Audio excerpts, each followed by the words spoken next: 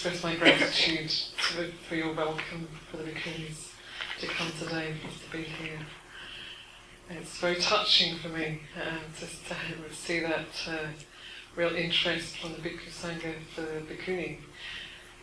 It's not always been my experience, so it's very beautiful to see that. And although I just explained, although I come from California, you can hear I'm not an American. So I originally come from Wales, and I heard the Dhamma in my teens in Wales, and felt an immediate, deep confidence in the Buddha's teaching that the Buddha knows the way out of suffering.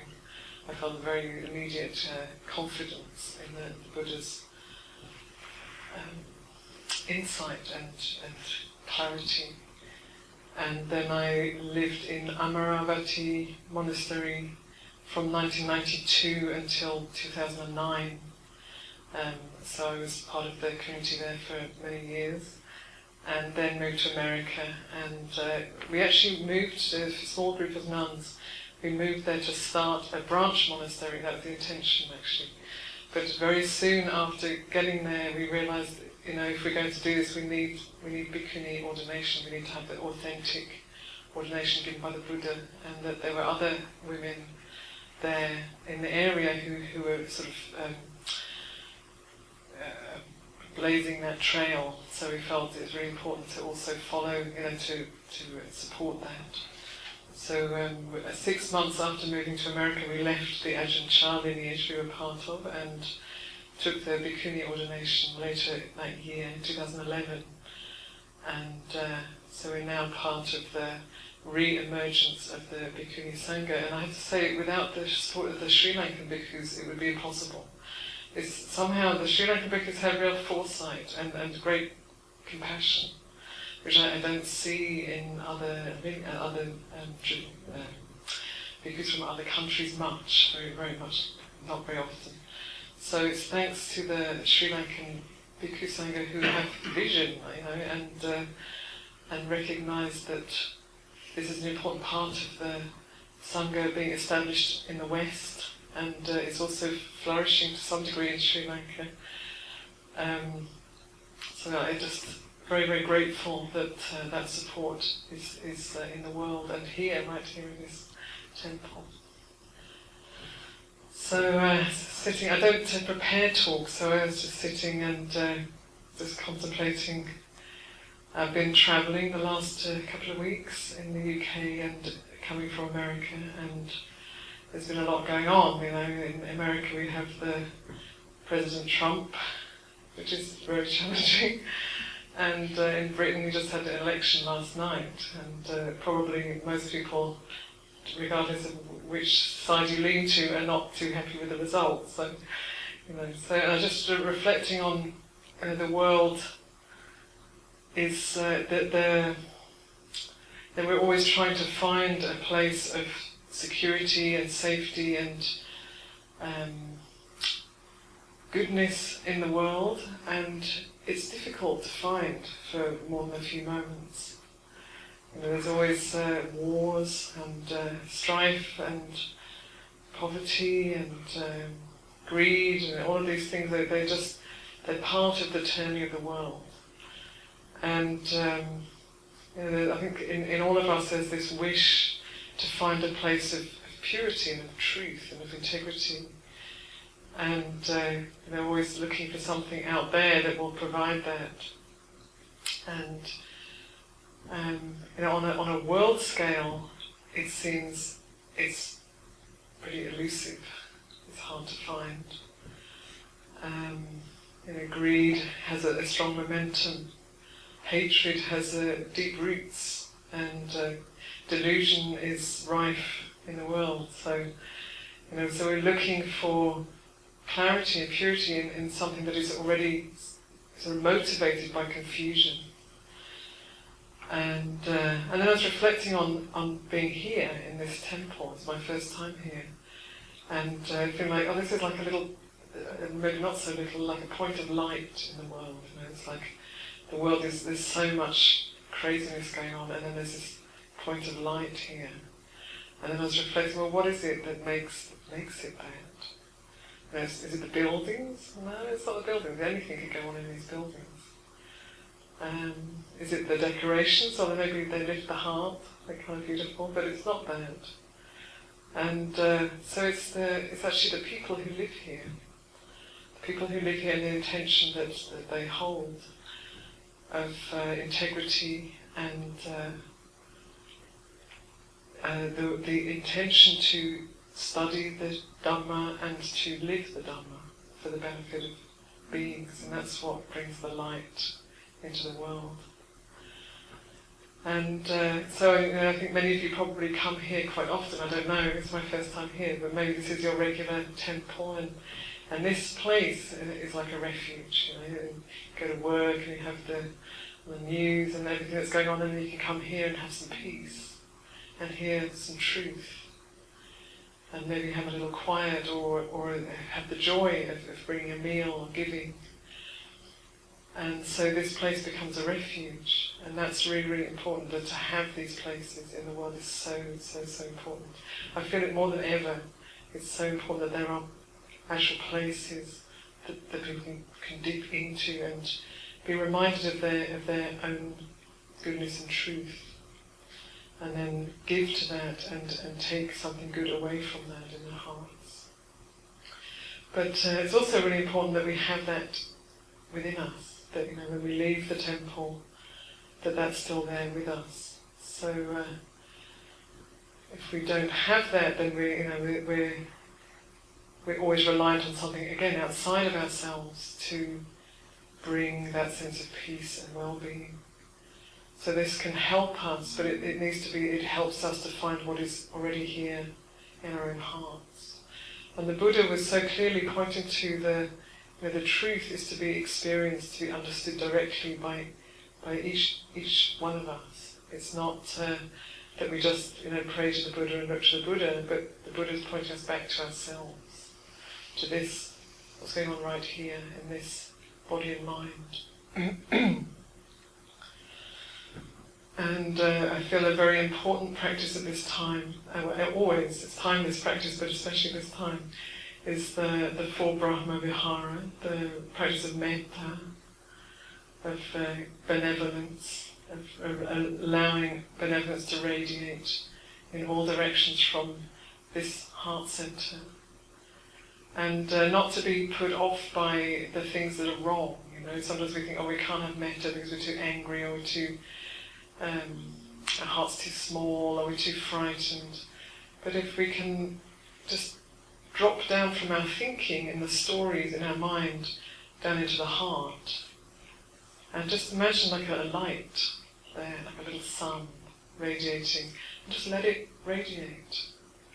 It doesn't have to go, as far as the furthest star. It can just be glowing a little bit here. And then maybe it glows a little bit wider and it touches the people around you. So I was practicing this on my way. I was on a long journey today to come here, and just practicing that in the train, in the tube. Just drop down, let the heart radiate, and let it be a source of warmth, and kindness to whoever's around me, regardless, doesn't matter who they are. So this is something we can do, and it starts to turn around the habits of the mind, of the selfing. And we create this story of ourselves, who we are, what we can do, what we can't do, and then stories about the people who are close to us and who we get entangled in negative stories or fantasies, and then this brings us back to what's going on here. And we bring something good into the world right here and now, bless you, right here and now. So this is a practice that we can do that turns the world around. It turns our inner world around, and it also influences those around us. We don't have to wait for somebody else to do it for us. We start right here. And like I say, there's nothing that can really be in the way. So that light can shine on our fear, can shine on our anger, can shine on our sense of smallness, or frustration, or confusion. It just shines on through. Just like the sun at midday shines on all things equally. So the practice of metta. Karuna, so the Anukampa is another word for compassion. Karuna is another word for compassion. There are so many opportunities for compassion to arise. Sort of getting angry, to have compassion. To have compassion for people who are harmed and people who are harming. So those who intentionally harm others, they're creating very heavy karma for themselves. They will reap that one day, sooner or later. So having compassion for the blindness of that, rather than anger, resentment. And just seeing, where anger and resentment arises, or where a smallness of heart arises, and then bringing up that quality of compassion. And the more we know the suffering in our own lives, the more we can open to and acknowledge the dukkha, or the suffering in our own lives, the more naturally compassion arises for others, because there's a resonance. We know what it feels like. It's not, we're not aloof. So developing compassion is so needed in the world at this time. And a beautiful balance to that is mudita, to have a sense of joy and rejoice in the goodness that is also here. So I was just staying with my father over the last few days. He's very anti-religion and traditionally British in his love of complaining. So he would tell a little story, and he'd say, there are so many bad people in the world, and then I'd say, yes, it's true, and there are so many good people in the world too. So, and that's mudita. It's like there are many bad people in the world, and there are many good people. They don't get that in the news, but there are so many beautiful acts of kindness happening. There are so many acts of generosity. There are so many people who go out of their way, quietly often, to do good for others. And so to have mudita, and also to have mudita for nature. I feel that's also very important, to rejoice in the beauty of nature. Because when we rejoice in the beauty of nature, we want to protect nature. We want to take care of it. When we see it as a commodity, then we just use it for our own ends. But nature was not meant for that. We're part of nature. It's a relationship of giving and receiving. So to have mudita for the trees, for the birds and animals, for the earth itself, for clean rivers, to have mudita. And for each other, when we feel jealousy arising, when we feel the heart getting small again, jealousy, just recognizing, well, that's painful for me, doesn't do the other person any good or harm either, and I could be benefiting. I always feel mudita. It's like you get somebody else wins the award and you get the joy. It's great. You just benefit. So cultivating that quality, so it's an expansion of the heart. And upekkha, equipoise or equanimity. This is a very important quality as we navigate through our lives in this world, because we get thrown around a lot, and there's a lot of wanting and not wanting. There's a lot of elation and disappointment happens during a lifetime. And somehow, I don't know how we manage to do it, but somehow also we live as though we're going to live forever. We forget that no, this life is finite.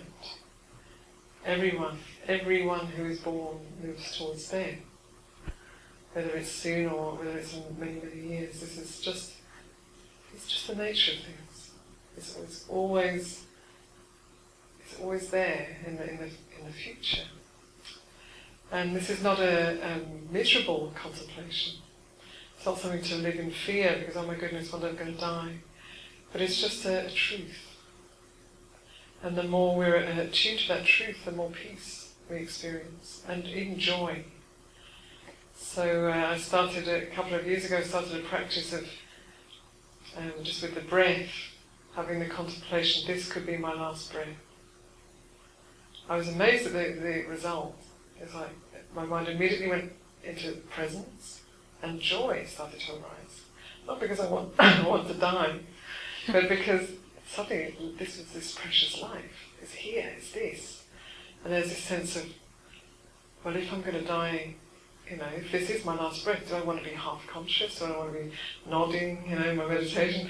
Do I want to be grumbling about something or daydreaming? No, I want to be here. I want to be present. I want to be awake. So Upekkha is bringing in the big picture.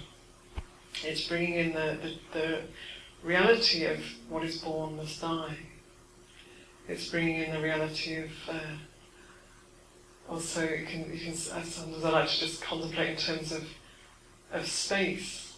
So I remember once a long time ago, before I was a nun, walking back from I'd been working all day in a job that didn't pay an awful lot of money, and I would have to get a train home, and then I'd have to walk up a very steep hill about 1.5 miles before I got home, and I was coming back in the dark, and I was feeling really kind of annoyed and grumpy and irritable and complaining away in my mind, me and for me, and then I looked up at the sky. It was night time, and I saw the night sky and the beautiful stars, and it just suddenly it was like, how could I even take this little thing so seriously? It's just a little moment in time in this vast expanse, and look, it's amazing. There's this huge cosmos, and in that cosmos there's this planet Earth, and on this planet Earth there's little UK, and in the UK there's this tiny little, spot where I'm walking. It's so insignificant, and in that again there's this joy. So when we take ourselves too seriously, it all gets a bit heavy. But when we see things in perspective, it's like, I can let go. So upekkha is a very important quality to cultivate, because if we don't have that, then we're always pulled around, pushed around by the changes of life. We're sorry when we get older, or we're heartbroken when somebody dies. And of course we are, but then we are, and then we know this is the nature of things. So I feel that the Western world now is very, very oriented towards the intellect and the mind, and it's good. It's good. It's great to have a good intellect and to have a bright mind. But I feel that to really take care of the heart is vital. It's a little out of balance, I feel. And seeing how with phones, the iPhones and all that, it's like the whole world is there on your phone. And people just lose themselves in that phone. It's very much mind, visual and mind oriented. It's just, so you can just kind of live in that world of the mind. So it's important to take care of the mind, but also of the heart. So sometimes we're so much in the mind that we don't kind of know where the heart is or what it's doing. So just to be aware, and Chanda started the meditation with being aware of the body sitting. So I find this a very, very helpful practice. If we're not quite sure, if we're just caught in thoughts and ideas and stories, to just drop down into what does it feel like to sit here? It's not an intellectual experience, it's a kinesthetic experience. It's immediate. There's no concept around it, it's like this, it feels like this. The body feels like this, and then maybe there's I like it or I don't like it, or it hurts or it feels nice, or whatever, that's extra. And we can know that. But coming back to the body, it brings us out of the thinking mind into, which can be, it can wander into all kinds of different time zones and different places. It brings us back here. The body always brings us back here.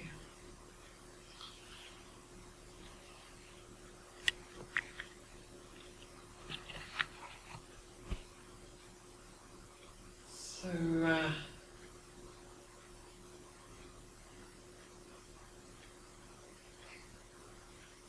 the Buddha spoke about everything we need for awakening, for enlightenment, is right here in this fathom-long body.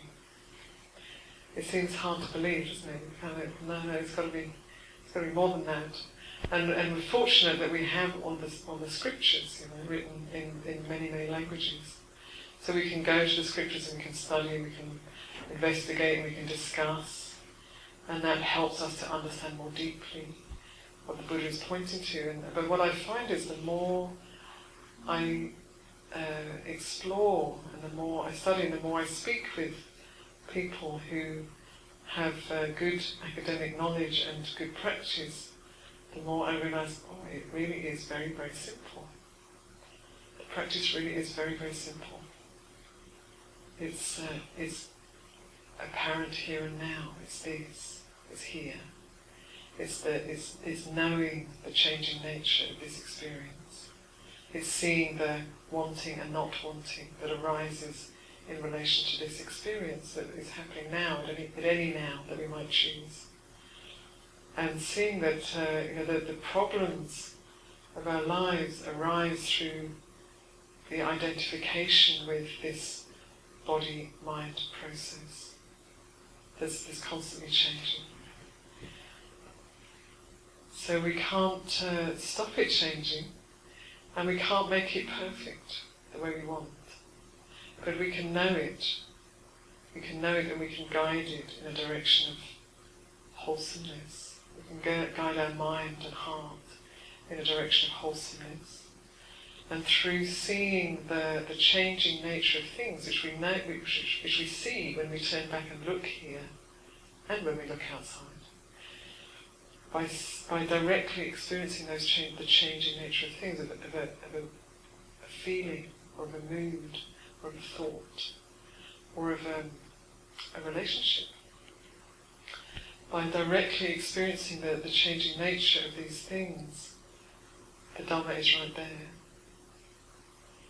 By noticing the aging of the body, I've been fortunate enough to spend most of my life in a monastery, and we don't have to try and look young in a monastery.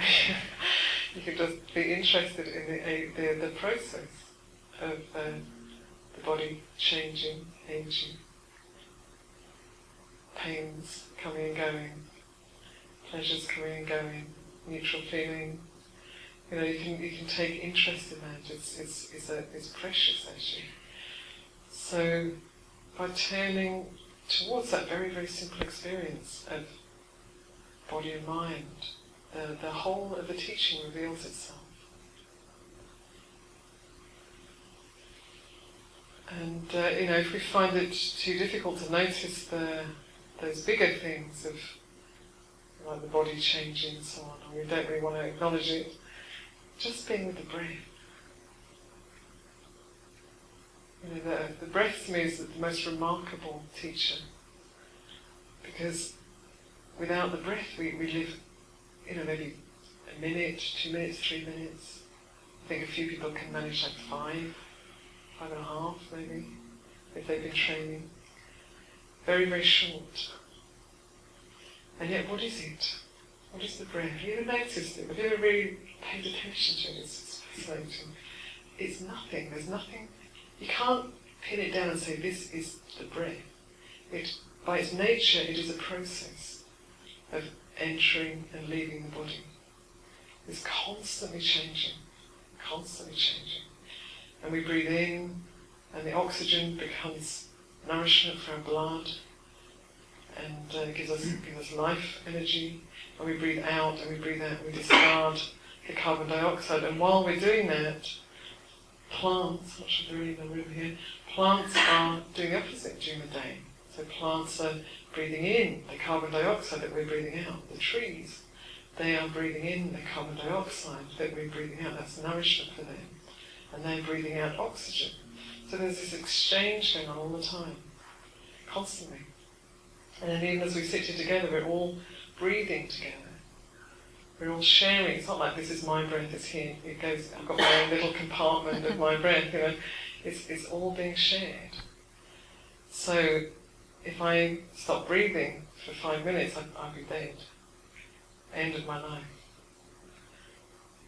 But yet, while I'm breathing, is it my breath? Where does it start? Where does it become mine? Is it as it enters my nostrils, or is it in my lungs, or what is it? It's very interesting. And then you breathe out. It's like, and maybe if you feel like, oh, I've been eating something, you know, I've got bad breath, or for a little while it's your breath. You're still feeling kind of attached to it as an identity, as my breath. And then after a while, it's out there. It's shared.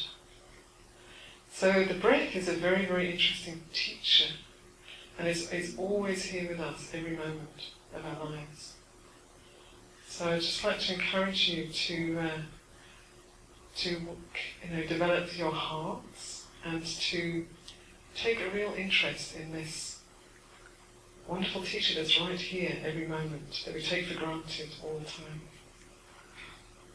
So I'd like to offer that tonight.